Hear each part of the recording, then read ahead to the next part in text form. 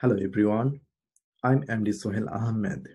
This work is jointly done with Fuyuki Ishikawa and Mahito Sugiyama.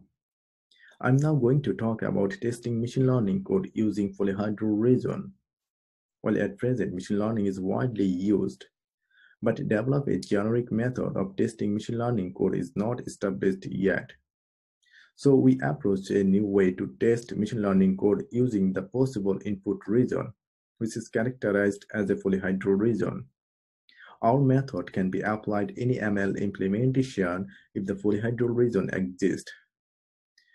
In our result, by using of lasso implementation, we can detect 98% of mutants. And this is the procedure of the polyhedral region. We know that lasso is very popular for selected features. Here we can see from our input dataset X and Y, we can easily get relevant feature in the dataset. After that, we can construct polyhedral region. In polyhedral regions, we try to create many Y-prime.